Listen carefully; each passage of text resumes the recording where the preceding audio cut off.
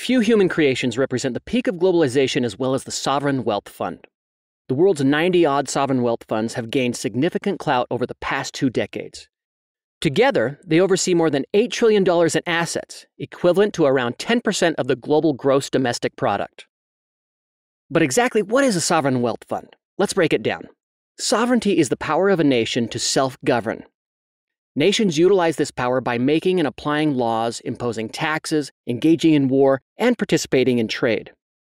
As a result, just as Adam Smith predicted, sovereign nations can and do gain wealth. So, a sovereign wealth fund is a pool of money owned and used by a national government for its own investment purposes. Governments invest this money in companies and real estate all over the world to benefit their country's economy and citizens. So where exactly does this money come from in the first place? Well, the nation accumulates money in its central bank reserves from budget and trade surpluses or other sources of revenue. Most efficiently managed governments do not have big surpluses of money in their reserves unless they have abundant income. For example, many of the oil-rich countries, such as Norway, Russia, and countries in the Middle East, have created sovereign wealth funds to invest the money coming into their countries from oil. The first country in the world to start a sovereign wealth fund was Kuwait. Right after Kuwait discovered oil, it decided to establish a fund in 1953 to invest its excess oil revenues.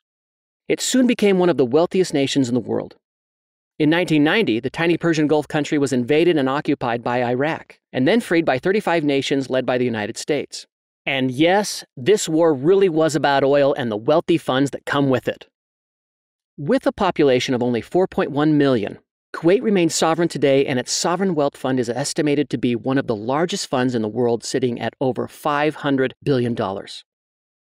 East Asian countries like China, Hong Kong, and Singapore are also known for having sovereign wealth funds. Unlike their oil-wielding counterparts, these countries got their excess reserves from the Asian export boom. As they began exporting more than they imported, the East Asian countries had a lot of money lying around. So, they set up their sovereign wealth funds to send their excess funds to financial markets around the world and make more and more funds. However, just as sovereign wealth funds represent the peak of globalization and a great way for a nation to diversify its wealth, they may represent the low point of globalization as well in a post-COVID world.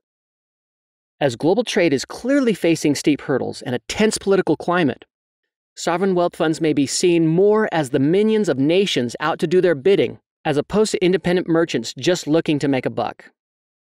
For example, the delicate relations between China and other countries might make foreign governments think twice before taking cash from one of China's sovereign wealth funds. Gary Smith, managing director at Sovereign Focus, a sovereign wealth fund advisement firm, puts it this way: in the current climate, it is unlikely that a state-owned investment vehicle, aka a sovereign wealth fund, will be able to achieve a better overall assessment than that of the sovereign nation that owns it. In other words, if my country has conflict with your country, then my financial market has conflict with your country's sovereign wealth fund. While the fate and fortune of sovereign wealth funds remains uncertain, their success as an important global investment vehicle remains undisputed. Collectively, they are twice the size of all hedge funds combined, have power to move the overall market, and impact global economic and political policy the world around. Thanks, Adam Smith.